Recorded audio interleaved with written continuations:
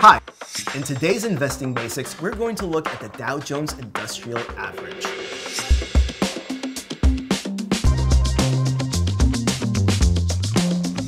If you ever listen to financial news, you've no doubt heard the term the Dow or the Dow Jones, but do you know what it is? Also known as the DJIA or Dow 30, it is one of the most widely watched stock market indexes in the world and serves as a benchmark of the health of the US economy.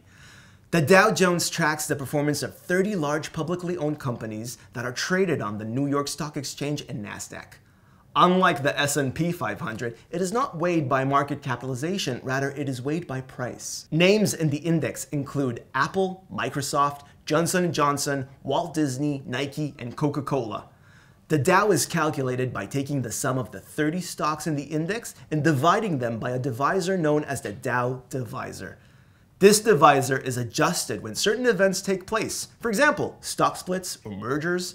Companies from all major sectors are included in the Dow Index, apart from transportation and utilities, which have their own index. If you want to research for stocks listed on the DJIA, then look no further than the TipRanks Dow Jones stock page. It presents all the data you need about the index and the stocks in the index and can be reached from the TipRanks homepage. Thanks for watching. Please let us know what you think in the comments below, and don't forget to hit the subscribe button to see our latest videos.